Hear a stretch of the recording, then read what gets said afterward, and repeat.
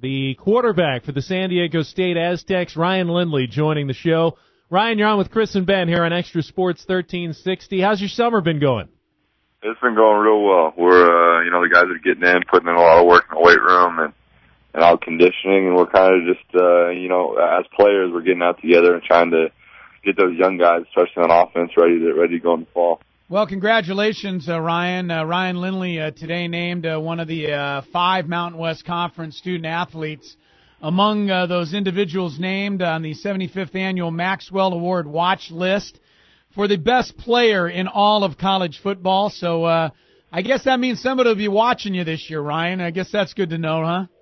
Yeah, it's good to see San Diego State finally getting on the map. So, hopefully we continue to build on that and then take it to the next level next year. How has the transition from Coach Hoke to Coach Long been going for the team? Now that you've had a few months under your belt to adjust to Coach Hoke leaving for Michigan, how has it gone? How's it all been?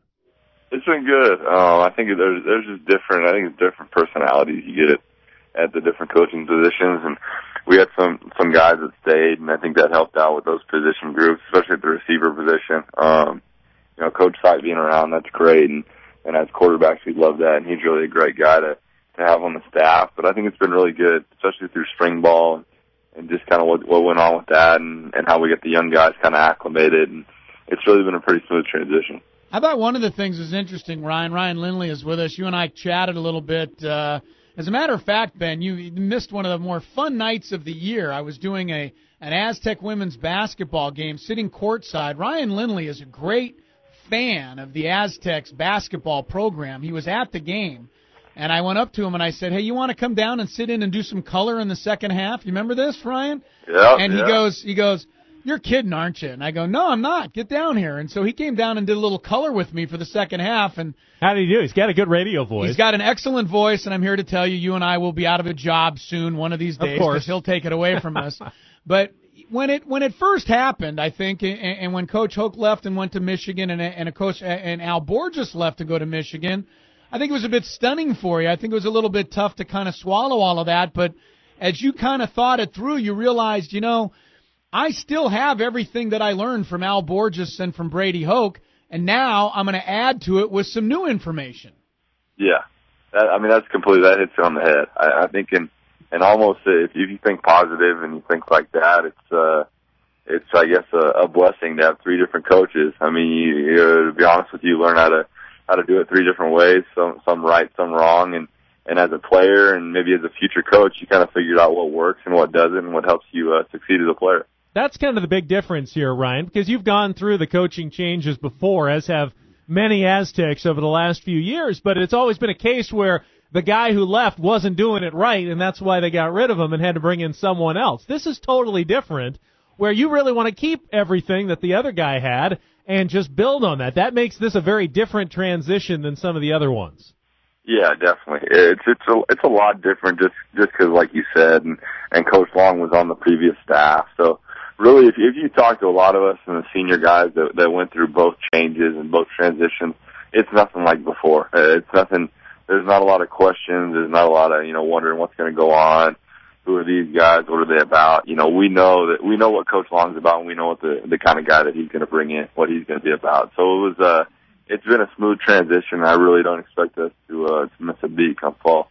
Ryan Lindley is with us, the Aztecs starting quarterback. What's the official word now, Ryan, on camp? Give us a little, catch us all up on when you guys actually get going, get the pads on. I mean, we're not that far away from the opening game against Cal Poly, and there's as far as we know, the college football lockout is over. So you guys are getting ready to play one way or another, right? Yeah, we're going to be getting up and going here in about a month. I think it's August 7th we open up in camp, and then and another month later we'll be getting ready to play. So, I mean, it does come up on you quick, and definitely this kind of July 4th break, we get a little half a week off from training. You kind of see that it's the home stretch, and you need to get ready and kind of turn it up another notch and how you work in the weight room and everything else. It was very fun to see Vincent Brown on the draft night at the San Diego Chargers Park, getting introduced as a new member of the team. How are you dealing, though, with the loss of Vincent and DeMarco? How much different is it going to be? How much confidence do you have in the guys who are going to challenge to replace those guys in the starting lineup at wide receiver?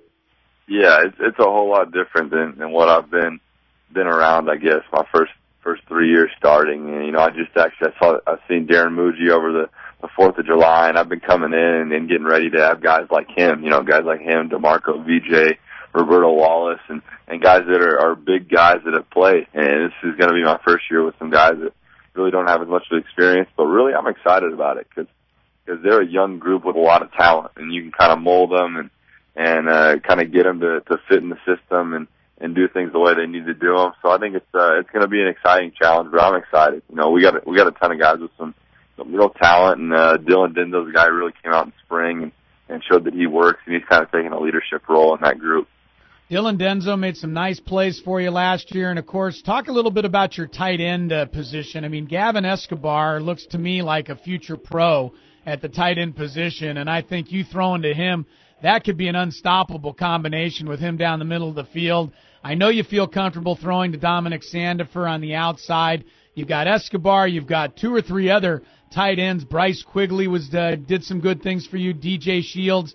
Is it going to change where you're looking downfield a little bit more this year? I mean, your first read maybe down closer to the tight end position, maybe more than last year? Yeah, I've been saying I think our strength is going to be in the box, if that's what you want to say on offense. We got a solid group of running backs. The line's coming back strong, and like you said, we got a good group of tight ends. The way Gavin played last year, and exactly, you put it well. He's got that pro potential, and if he continues to work, that's a real possibility for him. And he's going to be a huge target for us. I'm really excited about the way Alston's coming back, and he had that rough hip injury last year, and for him to be able to come back, and he's working hard. He's almost looking like he's full speed. I mean, I haven't seen him run this fast since about 2 years ago, so it's real encouraging to see him come back and be able to get healthy for this last year. Yeah, I didn't mean to leave Alston and Molo out. I mean, they really are, Ben. I mean, they've got 4 tight ends that can all do some damage on this roster. There's no question about it. Ryan Lindley, the Aztec quarterback, is with us. And, of course, Ronnie Hillman, you don't really expect too much from him this second year, do you? No, we expect him to keep it coming, too. I mean, he's a guy that not much needs to be said. I mean, he's an awesome talent. The guy's just got wheels. It's flat out, and that's all you have to say. I mean, he can move and he can make things happen with the way he moves with the ball and his balance and just how shifty he is. And also behind him, I'm excited. I mean, Walter Casey's getting ready. He's going into his junior year. He's got a lot of experience, kind of, I guess, unheralded, I'd say. And then we got Adam Wema, Dwayne Garrett, 2 guys coming in off a red shirt and a gray shirt. So just like the tight end position where we're about 4 deep, I'd say we're similar at the running back spot. Ryan, I know it's against the nature of football players to look ahead, even past the next opponent, but they do sometimes. I mean, even Coach Hoke gets to Michigan, and they have a countdown until they play that school from Ohio, as they say, because it's such an important game. So, honestly, how much are you looking forward to the game at Michigan? Not only because it's Coach Hoke and you're going up against him, but playing at a storied, place like the Big House in front of that many people, that's going to be an experience of a lifetime. Yeah, I mean, I think it's always exciting going back and making those away trips. To be honest with you, I think a lot of guys are excited about going to West Point, too. And like you said, and I'll start it off that we aren't looking ahead at all. I mean, we looked ahead and we saw the schedule when it first came out and said, okay, that's cool. We're going to Army.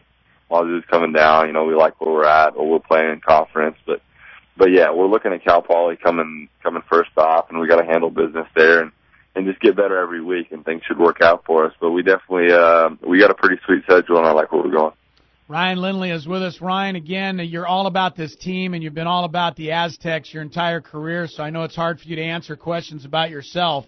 But are you hearing some things? Are you starting to get some whispers, some pro scouts, some people talking about your potential to have a chance to go in the NFL draft following this season? Is that something you can even afford to think about yet?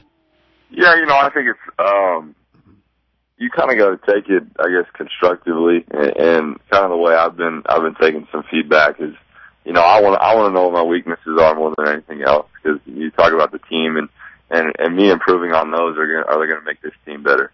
So that's probably my biggest thing, and something I've worked on since I've been here is just footwork, that kind of stuff, and just continuing to execute and be able to be disciplined and kind of just be a general for this offense, because we're going to be running the ball, like you said, with the guys we got in the backfield, and And the object of the game is to score points. And no matter who's back there, whether we're handing it off, passing it, as long as we're winning ball games, I'm going to be happy.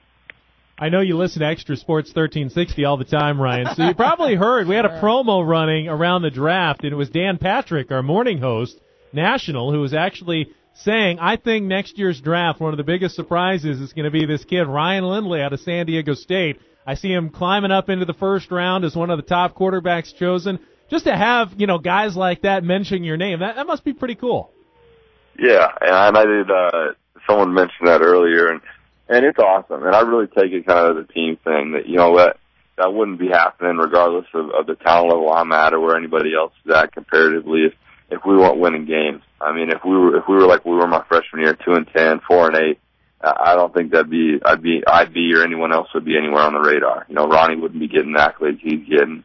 Everybody else wouldn't kind of be where they're at. VJ and DeMarco probably wouldn't have picked as high as they did. So a lot of that stuff comes when you win ball games, and that's what we've been telling each other since we got in here. You can come in and say you want to make it to the league, and if you don't win a game for 4 years, that's probably not going to happen. So you come in to improve, and individually, but at the same time, you're that key component on your team, on that defense, offense, special teams to help win a ball game. So I'm excited just to see us get that publicity and just continue to grow in the national spotlight. I don't think there's any question that San Diego State red and black fans, 2010, 2011 has been one of the greatest combinations of years, sports years that we've ever had on Montezuma Mesa. And I think the basketball team, Ryan, I know you didn't mind sharing a lot of the spotlight with those guys going 34-3 and having a Sweet 16 run, but let's not forget, man, it was a memorable football season, one we haven't seen in a long, long time, 9-4. Finished off with just a phenomenal performance in the Poinsettia Bowl against Navy. So we're excited. The fans are excited. It's fun for me to get stopped on the street and having people asking me about you guys all the time now. That didn't used to happen before. So I know everyone's excited. We wish you nothing but the best and look forward to camp starting next month. Yeah, thank you very much.